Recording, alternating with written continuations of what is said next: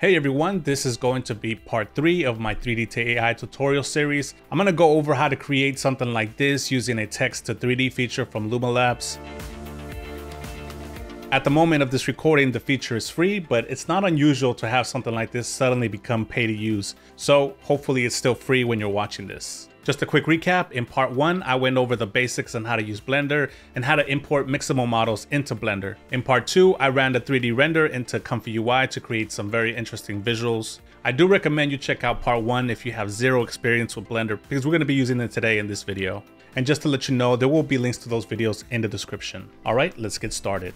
Alright, we're going to start off on this LumaLabs.ai page, and we're going to come up here to the top right where you see this little thing. Some people call it the burger. Click on that and we're going to go into Genie Text-to-3D. Then this page is going to open, and this is where we're going to put our prompt right down here. If you come here to creations, you're going to see some of the stuff that you've generated in the past. So you can come back and revisit some stuff that you've already generated. Now let's go back to Imagine. I decided today I'm going to use Naruto as an example. So I'm going to put Naruto T-pose. And the reason you want Naruto in a T-pose is because we want to rig his body so we can animate him. What you want is to have his hands extended like this. You also don't want his legs together, because if the vertices are overlapping, it's not going to make the animation look good. So if you're not getting what you want, you can always do retry, or you can go back and change the prompt if you feel like the prompt can also help guide it better. I'm going to try Naruto orange jumpsuit, blonde hair.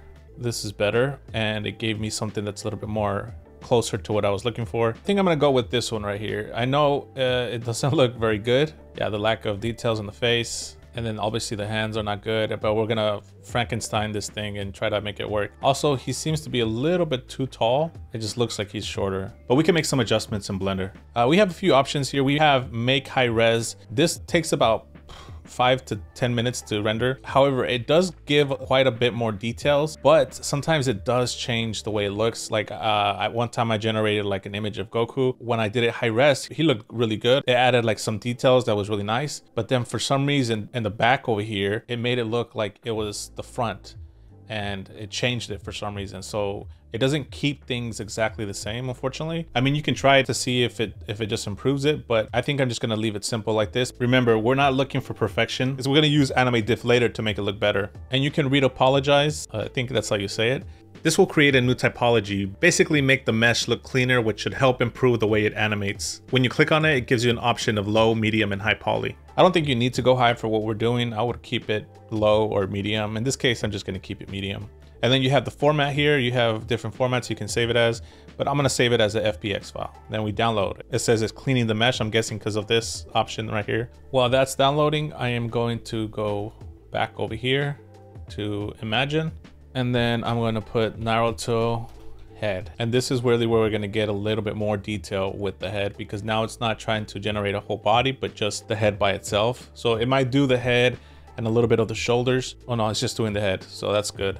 Again, you don't have to make it perfect, as long as you have enough of there to identify him and to make it look like him. I think this is pretty good right here, actually. Or even this one looks pretty decent. I think this one might be good. I'm gonna do high res so that you just can see what it does to it. It's gonna take like a few minutes, so I'm just gonna skip to that part. All right, it's finally done. And I'm gonna show you the before and after. So this is the before, this is how it looks, and this is the after. I mean, it definitely gives it a lot more details that just makes it look better. This is not always the case. Sometimes it does do things that you don't want it to do. So, you know, you can try it if you like. Again, I'm gonna keep the FBX format, and I'm gonna download this. Now let's do the hands. Let's type in open hand, because we want the fingers to be spread apart. I think something like this actually works. It looks like it can be his hand too, because it has like smaller fingers that look a little bit more chubby. Now that you have those models, we're gonna go into Blender. I did go over some of the basics with Blender in part 1, so I'm not gonna go over how to navigate and move the camera, but if there is anything new that I didn't mention in the first one, I will definitely talk about it here. We're gonna press Control S so that we can save this. It's gonna call this Naruto save Blender file. Okay, we're gonna remove this, and now we're gonna bring in the models we just generated. Oh, before that, I actually have to unzip all these. So I'm gonna go to extract. Now I can come to import, FBX, and then we have the body. We're gonna start with the body, And then we have the body right here. If we press 1, we're gonna get the front view. As you can see, he's not facing forward, but we'll fix that in a bit. For now, let's just bring everything in actually. We're gonna import again, go back. Let's do the hand. Let's move this hand somewhere over here to the side for now. By pressing G. When you select something, you press G, you can move it around. Don't move the body, just try to leave it there for now. And lastly, we're gonna import the head. If you select an object and press G, and right after hold middle mouse click, you can move within the axis like this. It keeps it locked. So it gets kind of tricky sometimes when you're like at weird angles too. For example, like this angle, like sometimes you just gotta be a little bit careful. We're gonna push these aside for now. And then this, we want to press 1 again so we can see the front view. And then G, middle mouse click, and then I'm gonna go up like this, and I'm gonna make sure that the bottom of his feet is right on that red line. And then I wanna rotate this guy. So I'm gonna press R, then -90. I'm gonna type in -90, and then after that, I'm gonna press Z, and it's going to rotate them to the front like this. And if you come up here to the right, we can go to the material preview, so we can see the textures and everything. Let's actually move the head also the same way. We're gonna press R, -90, and then Z. Okay, it looks like he has really long legs. I am going to try to shrink him a little bit. You select the body, and you can either press tab or just come up here and go into edit mode. I'm just gonna press tab, and it's gonna let you select vertices. And you probably don't have to do this part that I'm doing right now because your model might be the right height, but mine isn't. I just feel like his legs are just way too long. We wanna make sure that we press Alt Z so that it's in X-ray mode. If it's not in X-ray mode and I select this, it doesn't select like the back of the model. So if we go to Alt Z and then we do this again, then it's gonna do the whole body. I'm gonna select the part that's right underneath this bandage thing here, like this. And then I'm gonna come up here to this proportional editing icon right here. You click on that, and when you press G, you can move this around. But I'm gonna lock it into an axis by pressing Z, and that's gonna lock it on Z. I can't move it around anywhere else. And then if you scroll up and down, it's gonna make this circle bigger or smaller. And that's how much influence it's gonna have on the other vertices that are nearby this selection. If you make it small, it's not gonna affect it a lot. You wanna make it a little bit bigger so that when you're moving this down, it's not going to like cut in like this. So let's make this bigger and then just come down like this. And yeah, you have some folds right there. You can always adjust those by coming up here to sculpt mode. And if you hold down shift and you left click, it's going to smooth out these vertices so that it looks a lot better here. There you go. It's not the perfect solution, but it gets the job done. I do feel like the hands are a little bit too long, but I need to cut these hands anyway, so we'll do that in a bit. Make sure we select the body, go back to edit mode, and we're going to remove the head and the hands. So I'm gonna come up here in the select box. Right now I have it in square, but if I can change it to circle, and then I can change the radius too. So you can make it bigger. And I'm just going to select the head. Yeah, it's gonna select everything, and then I'm gonna press delete and delete vertices. All right, it's gonna leave a big old hole there, but it should be fine. Delete the hands. I'm gonna make them a little bit shorter. Delete. I know it's not perfect. I'm not like being super careful with it either. Okay, so now we can bring in this head. I'm gonna move it, trying to center it as much as I could. You got this center line right here that can guide you. And then I'm gonna press S to scale it down. Bring it up, scale it again, just to make it look like it's the right size. Yeah, like that. Maybe I push it a little bit forward. And we can fix this little open gaps, or we can just leave it as is. It looks like it fits the body pretty well. And then let's move the hands. I gotta rotate it. So I'm gonna press R to rotate, and then you press either X, Y, or Z to rotate it in a certain axis. So in this case, I need the Y. So I'm gonna do it like this. I'm gonna scale it down, bring it close to the body, kind of position it where it kind of has to be at, right? It also matters what perspective you're in. Like if you're like from here and you press rotate, it's gonna rotate it this way. But if you do it from the side here and you press rotate, it's gonna rotate it like this. So that really helps too. If you can orient yourself in the right place to kind of make it work easier for you. And I think this looks pretty good. So to fix this, let's actually keep the hand selected. We're gonna go into sculpt mode, and then we're gonna press G. We're gonna push up right here. Yeah, there you go. So what it's going to do, it's going to like move like the mesh around. So we want to hide this. So we want to push this in like this. And you don't have to leave G pressed. It's just to select the tool. It's the grab tool basically. And it looks like it fits now, right? Okay, now we go back to object mode and we are going to go over here to where it says modifiers, and we're gonna add modifiers and go to generate and then mirror. Come to where it says mirror object and click on the eyedropper, then click on the body and then take away the X and put Z. And it should mirror the other hand on the other side, but it doesn't seem to be lining up with the other arm. This actual model is probably not mirrored perfectly. However, we'll fix it to make it work. So once we have that, we are just going to fix this collar thing right here, and then we are gonna be done. So select the body again. We're gonna go to scope mode. We're gonna use the grab tool again, and then you can resize the grab tool by pressing F, and then you move right to make it bigger and left to make it smaller. But just be aware that the bigger you make it, the more it's going to affect other parts of the body too. So you don't want to overdo it with the size. So like here, I want to make sure that it's sticking out. It's definitely not pushing in. Yeah, so now I'm going to pull this down a little bit so that the sleeve stays outside of the hand as much as possible.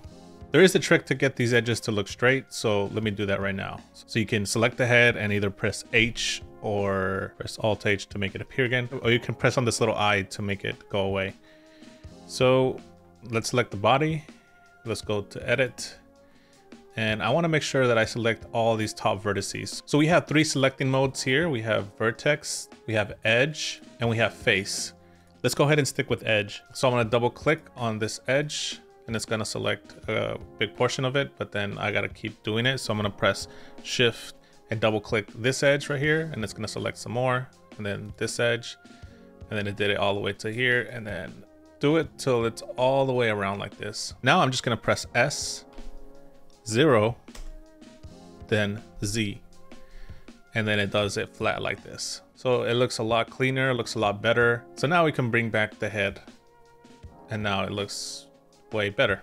Now, if you try to export this as a FBX file and put it into Mixamo, you're going to run into an error. You're going to get this error because there's a bunch of materials on this model that we have to remove. It just doesn't like some of the stuff that's on here. So let's go into shading right up here. Let's kind of zoom in so we can see what's happening. When we select the part of the body, we're going to see like the nodes right here. That's going to be the nodes for that part of the body. So we're going to do the full body, and we only want to keep the base color, not any of this other things. So let's go ahead and remove these.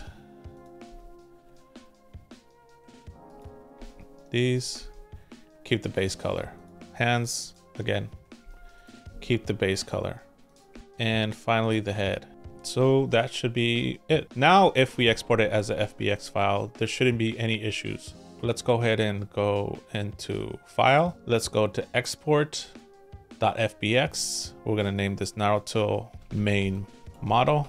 So where it says here path mode, I'm gonna put copy, and I'm gonna select this little box right here that says embed textures. And then we can export this. Now that we exported the model, we're gonna bring it into Mixamo. So I'm going to go to upload character. I'm gonna find the model and I'm gonna bring it in here, and it's gonna load. All right, so my model is in here, and now we're going to press next. And then we're gonna have all these little circles, and we're gonna move these circles to where it's describing right here. So right here, it's the chin. Gonna move it here to the chin. All right, and we're gonna put this where the wrists are, this where the elbows are at, this where the knees are at, and this in the groin area. It has a few options here, but we're gonna select standard skeleton and press next. And now it's gonna automatically rig this for us.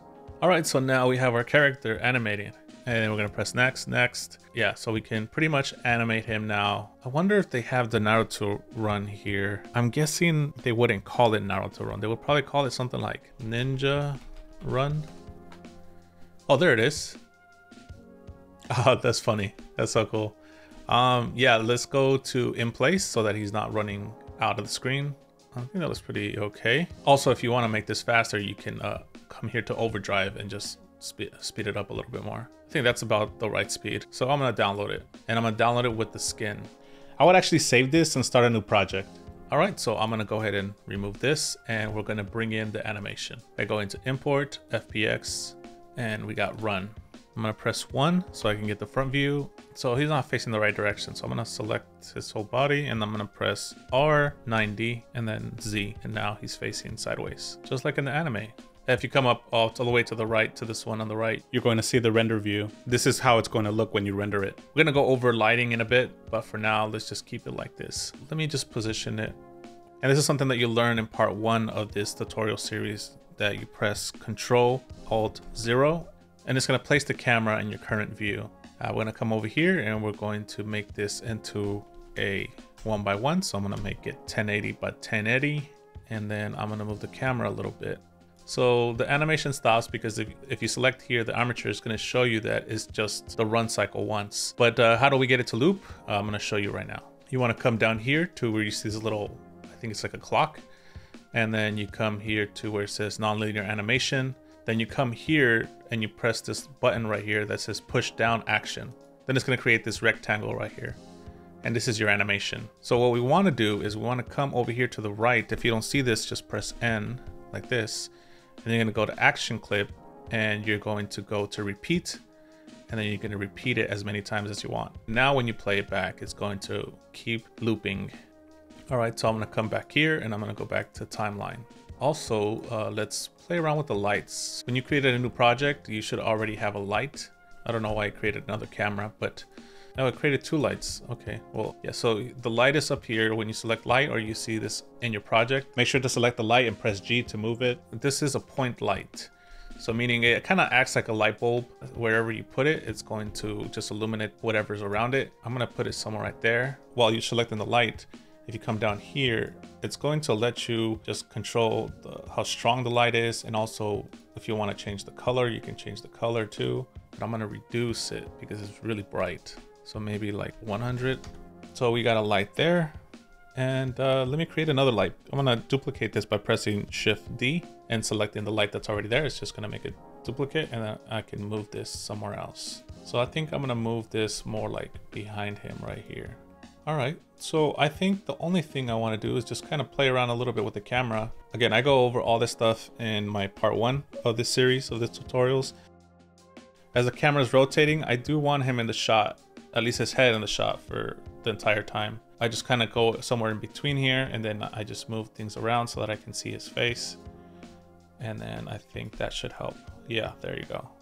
All right, that's cool. I think I'll end it like around 140.